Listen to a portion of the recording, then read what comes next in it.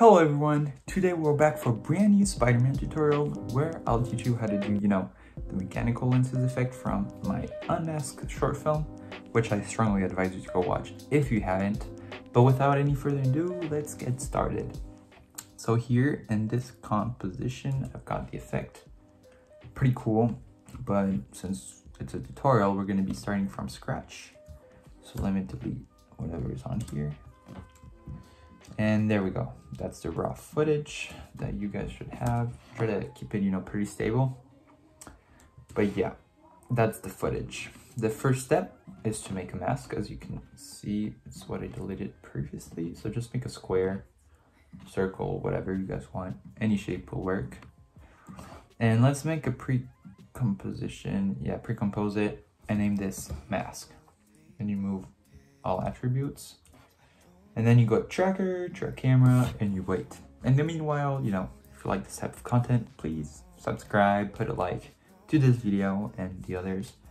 And let me know in the comments what type of videos you want me to make, like what tutorials, or even like if you want more short films.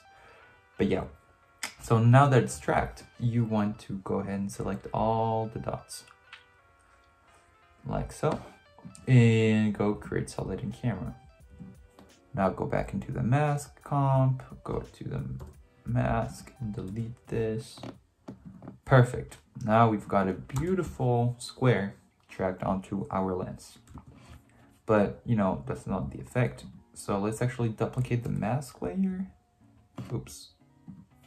There we go. And rename that bottom layer to background, like so. Duplicate this mask layer and rename this to alpha matte. Now that we've got this, we can just duplicate this as well, and we're going to rename this to lens frame. Perfect. Then you want to go to the beginning right here, and onto alpha matte you want to go ahead to time, freeze frame, and same for the lens. So time, freeze frame. Perfect, beautiful. So you get this message. That's normal. Just delete the tracker on alpha matte as well, and we should be good to go. So delete on the background too, we don't need it, and on mask also. Boom. Now that this is done, let's actually turn off the background, turn off lens frame, and work on the alpha matte. So you want to go ahead and zoom in your eye, and what we're going to do is go ahead and do a quick mask of the white mesh. It doesn't have to be, super precise, but the more precise it is, the better result you're going to get. So yeah, just make sure you get a decent shape, just like so. And now that you've done this, let's go to the effects, tint, put it on alpha matte and make this black white, and go on this tool. I don't know what it's called, but basically you want to move, it's saving by itself, and there it goes. So you want to get this little round thing and put it in the middle of the eye. Now that you've done this, you should be able to go to this mode and put the little cube, which should make the white part move along with the lens. As you can see, there's some part, that's uncovered. So you want to upscale, that white mesh, like so. Beautiful. Now that you've got this, let's make everything smaller, and you want to change the modes. And on mask, see right here, mask, change this to alpha matte inverted. Boom, now we get a hole. But that's no big deal since we have the background layer, remember? So that's exactly what we want. Next step, you're gonna go to lens frame, okay? And like the name says it, you're just gonna turn on the layer first, kind of obvious. But most importantly, we're gonna make a mask of the lens itself. Just like so. Okay, for this, same, you can be precise, but here, this will do just fine. Perfect. Okay. And once you've done this, you do a second mask around the white mesh, same as the last one, like so. And almost done. Boom, perfect. Maybe, yeah, it's revealing a bit of the white, so make sure you extend it. You know, you don't want to have any extra stuff going on. Yeah, this should be fine. Then go to the masks and make that second mask we just made to subtract. And yeah, perfect.